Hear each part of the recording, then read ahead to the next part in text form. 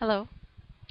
Okay, so I'm going to show you the latest version of the video I'm making for how to get a Google Earth image into Revit and have it become actually a toposurface object or in Revit Architecture 2013.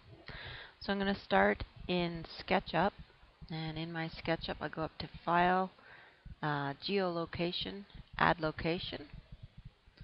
And this opens up its own bit of Google Earth, and in there you key in your address or where it is you want to get the topo from. So I'm going to go to Hyde Park in London, England.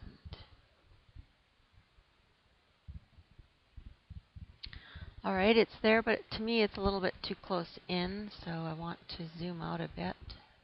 There's the whole park. And then you'll see the white box there. I don't want exactly where it is, so I say select region, and then I can move it. So what I'm going to do is take part of the park, and then I'll take another snippet, and I'm going to line it up right on that pink thing. So once you've got it where you want it, you say grab, and then once you've grabbed it, it comes into the site, and then you go to the tools at the top, and I'm looking for my tools at the top. There it is. Toggle terrain.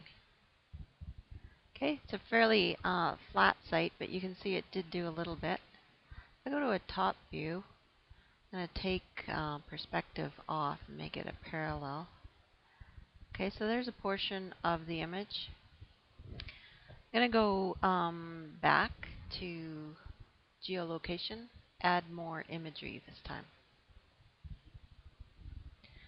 And I'm just going to move the picture over. What I did when I did that was I noticed that the box was at this ST for St. George's Fields. Okay, I'm happy with that.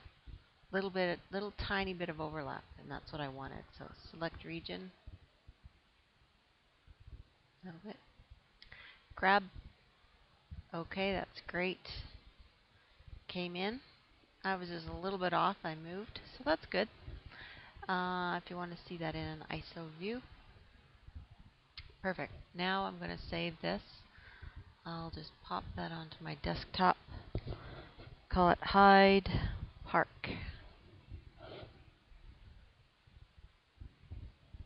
Okay, and now what I want to do is bring that into Autodesk Revit 2013.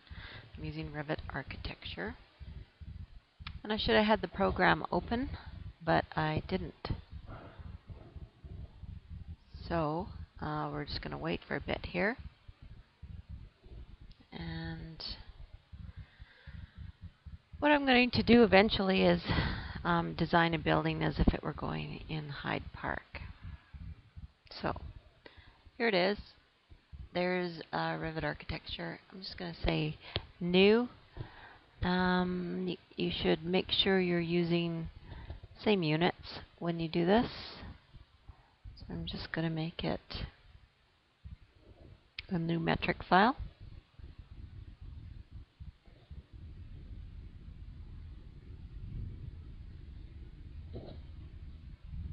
Wow, slow, hey? Okay, quickly I'm just going to go back to my SketchUp file. I want to make that a 3D DWG file. So I'm going to go File, Export, 3D Model, pop that one on my desktop, Hyde Park DWG. Yeah, that's pretty good. Anybody can use it, 2007. Export. Says it's all good. There, now I'm in Revit. And all I have to do is bring it in. So I go to the Insert tab, Import Cad File, DWG. Just want to put it on level 1. Go find it. There it is, hide part, DWG, open. It's thinking. Still thinking. Now it's doing something. Alright, zoom extents, and there it is. Okay, so there's a little bit of overlap, and that's okay. So now that the DWG file is in there, I'm just going to flip to a default 3D view. If I turn this from hidden line to shaded, I don't know if you can see that, but there is a triangulated mesh, and there's also a little couple of flat surfaces on there. What we don't need are those little flat surfaces. So what I want to do is not a total explode, select it, and go up to and get a partial explode. Okay, so that way you can actually see that. If I hover over and I get the one blue box, hide part DWG, you can click on that and say hide in view.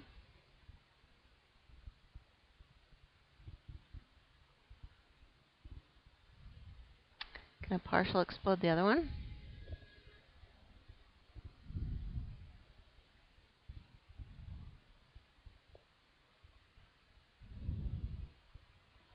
If I wanted to move that, if I've managed to confuse you, there, see, triangulated area, or just two flat things. I'm just going to hide those.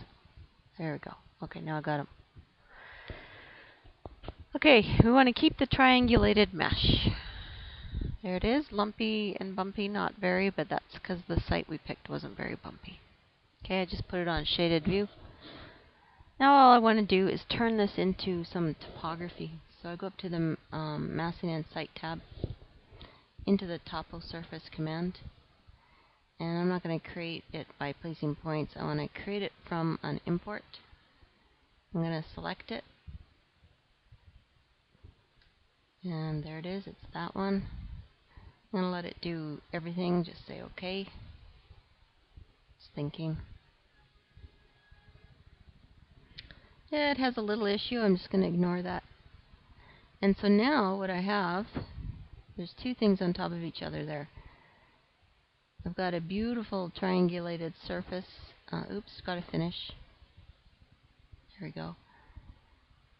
This piece that I've just clicked on is, see that? It's the DWG file. So I'm going to right click on it and hide it, because I don't know if I want to get rid of it quite yet. And there is my Revit topo surface, all set to go. Contour lines, everything looks good. So now you can save that file and call it whatever you want. Oops. And that's it. Now you can, subdivide or split or do whatever it is you want to do. Oh, stop it. Okay, there. And save it. And now you can, plan out your stuff for that. That's it for me.